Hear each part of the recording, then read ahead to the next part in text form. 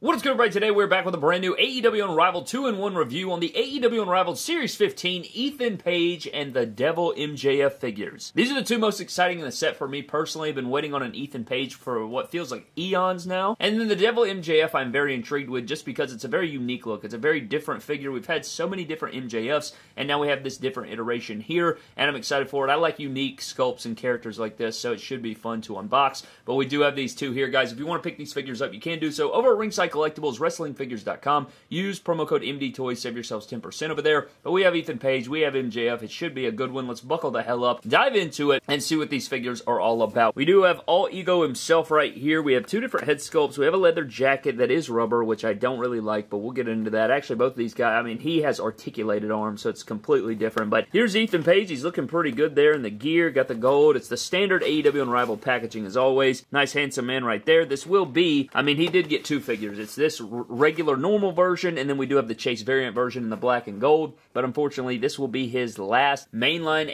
AEW figure outside of the Chase like we just stated. So we'll have to see the WWE Elite. I think they should make him. He has a fair enough reach. I think that an Elite of him could come down the line, you know, maybe a year from now, maybe at next year's San Diego Comic-Con we'll be seeing one or something, but we do have the Devil MJF here, which looks pretty good. I'm excited for it. I've heard some iffy things about this figure, but we will, of course, get into it. Got some cool accessories going on. He looks like the damn guy who, you know, was exposing magic and reviled enemies.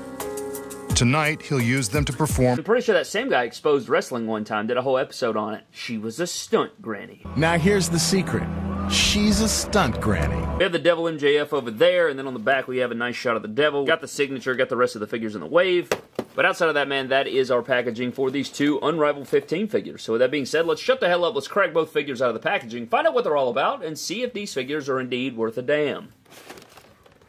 So here's All Ego Ethan Page and the Devil MJF out of the packaging going around. And I'm liking these figures so far. I don't think they're as bad as people are letting on. We're going to dive into all the details, of course, get into all of the details that you get with these two action figures. But I'm liking what I'm seeing so far. I've had fun posing them around. I don't think they're perfect figures by any stretch, but we are going to address all those issues in this video and, of course, dive into it, man. But what we're going to do is run through All Ego Ethan Page's figure first, and then we'll dive into the Devil and MJF. So let's buckle the hell up and take a closer look at All Ego's accessories. So getting into Ethan Page's accessories, we do get the rubber jacket, we get two interchangeable head sculpts, and we have a couple interchangeable hands. Now, if you've watched this channel for any amount of time, you guys know I despise the rubber accessories. I just think that in 2024, these need to be a thing of the past. The only time you need rubber accessories such as this would be a duster, an entrance duster where the arms aren't covered, because he's never going to be able to articulate his arms with this jacket. It's a pain getting on, it puts stress on the figure, and I'm pretty sure this still stains the figure. He did have those little, you know, those clear plastic pieces on his arms to protect himself from that, so there is that. But on the back, you do have the All Ego, you have the red up top, nice logos going on, you have the patches or the logos on there, which looks pretty cool, and it's a nice jacket. It's just that it is damn rubber, so I just want to throw it the hell out in the yard. And then we have our interchangeable head sculpts, and this head sculpt doesn't look terrible. I am getting a bit of bleeding here. I think I'm probably going to acetone the beard off and repaint it or something. I think that would make it look better, but it does, the likeness isn't bad. I think it definitely resembles Ethan. I just think that it could be better, but we do have this straight face here. I think it's good enough. I think it's good enough for a first head sculpt. I like it. You know, we'll have to see what Mattel can do with it. But then we have the yelling head sculpt, which I think probably captures his likeness a little bit better. He's kind of yelling right there. Kind of resembles Wardlow a little bit from AEW and Jazwares. But, you know, when you're yelling, you kind of, you know, you mimic everything there. But these they're fairly decent. I like them okay. I think they get the job done for the most part. I don't hate them in any way. And they look better than the images that I did see before these figures were officially released. Now, in terms of interchangeable hands, we do get two grappling hands here that I guess could hold a microphone or a weapon-wielding hand as well. And then for interchangeable hands, we do get one interchangeable pointing finger on the right side to point at people and tell them to shut the hell up, of course. But it does have like a slight bend in the finger here. Nice sculpting going on there, but this is the only interchangeable hand you get with the figure, but it's not like we haven't had many figures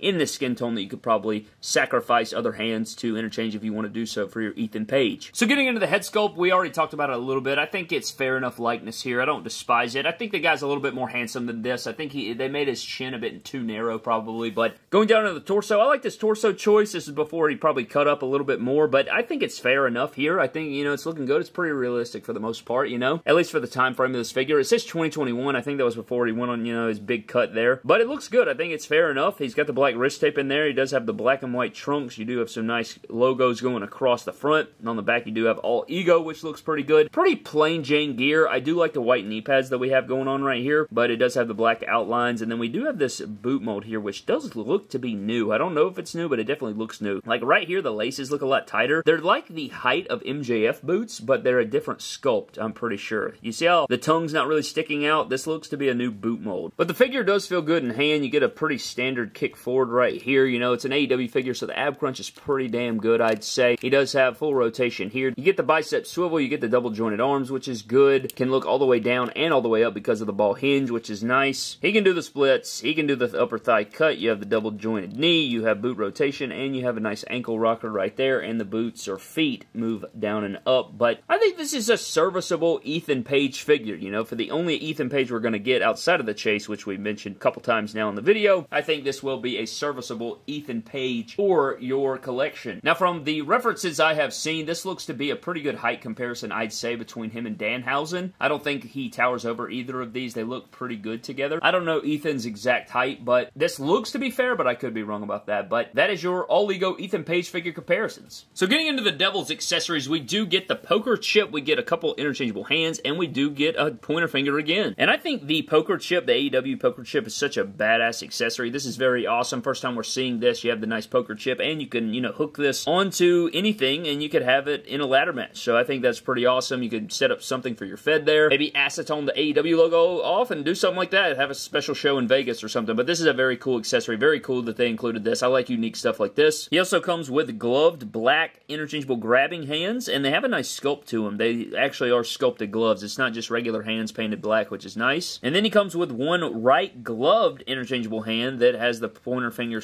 you know, stretched out there to also point at people and tell them to shut the hell up. But he could also tell people to shut the hell up too. He can point at them to tell them to shut the hell up, and he can put his finger up to his mouth and tell them to shut the hell up. So there's that. So getting into the Devil, starting out the head sculpt, I feel like the mask is a bit flat. You know, it had some shading and some dark shadows on it. I think if you hit it with a dark wash or something, you put some black paint and water, and you know, you mark over it or color over the whole thing and then wipe it away with a paper towel or dab it away. I think you get a lot more dimension out of it, which is something I might try later on. But I like the sculpt of it. I think, you know, the likeness and everything is there. I like the black mask going around. You have the horns on there. Definitely a unique look, and we do have this, you know, the sweater vest underneath or the turtleneck. He's got his black vest on right there, which is supposed to simulate a black jacket, but the arms look good. All of this looks good. I hate how the damn exposure is getting crazy on us, so I apologize for that. But got the pins in the arms, you got the cuffs on the jacket, all black attire here, all black attack. You got the belt in there, and then it's just standard legs. He does have the little shin cut in there, but I'm noticing my feet get loose, which I'll showcase when we do the articulation right now. So for your articulation, he can look down and up very well. Oh, popped his head off right there. You get all your standard AEW articulation. You know, their figures do pose around very, very well. They feel good in the hand for the most part. Really good ab crunch right there. But he has a good kick forward. My legs do feel loose and wobbly, but he does have a thigh cut. He has double jointed knees. He has shin cut, even though he has pants, which I appreciate. And then his feet are incredibly loose. I definitely have some loose feet right there, but you might could fix that. You might could switch out the feet for a different look. But in terms of MJF and the Devil, we can get in some figure comparisons. So for your MJF figure comparisons, we do have a few different ones here. We have the Unmatched Series 4, a custom Ultimate Warrior Legends Elite Fix-Up MJF in suit. You have the Devil, of course, in the middle. You have the Shop AEW MJF and the original AEW Unrivaled Series 2 MJF, which I still could argue is the best MJF we've ever gotten. And we do have multiple other ones. These are just the notable ones that I wanted to compare here today. And I did want to do a head swap right here, just in case you wanted to maybe put a, you know, just a different head sculpt onto this Devil so you could have him unmasked. You can put the Unrivaled Series 2 on here and just kind of look at it. It is a bit, you know, bobbleheady, but it doesn't look half bad, you know? Like, maybe you could do that. And then, I know the Chase variant is basically this figure, but holding the mask. You might be able to, you know, like, do something where he's holding it, and it kind of looks like he's unmasking or something if you wanted to. Or, I mean, if you want to get real crazy, you could buy another one of these and then Dremel all of this, you know, this head sculpt out of here and just have the mask by itself. You might could do that. But that is your MJF figure comparisons. But I think that about wraps up our 2-in-1 AEW Unrivaled 15 All-Ego Ethan Page and Devil MJF figure review.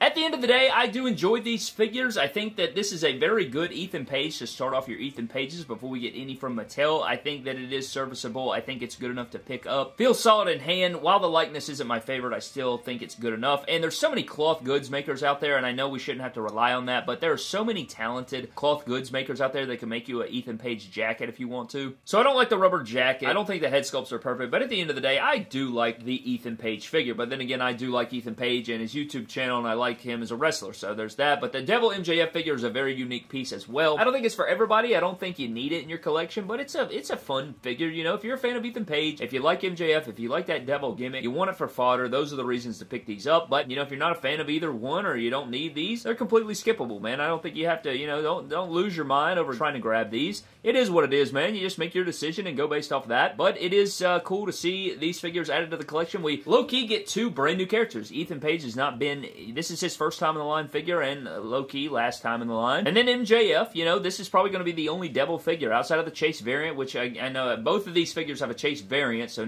these aren't their last iterations of these, but this is probably the last time we'll see these guys in their own shots, so in the main line. So we'll see about all those things, man, but if you guys want to grab these, go over to Ringside Collectibles, use promo code MDTOYS to save yourselves 10%, of course, when shopping over there. I'd greatly appreciate it, but I think that is about to wrap up this video, man. Huge shout out to our Patreon members. I appreciate all those fellows over there. Thank you guys so very much for your continued support on the channel. Thank you guys so very much for everything, but that is pretty much going to wrap the video. Follow me on Instagram, Twitter, and TikTok at MyDamnToys. I will see you guys in the next video. Have a blessed one, and I'll catch you guys later.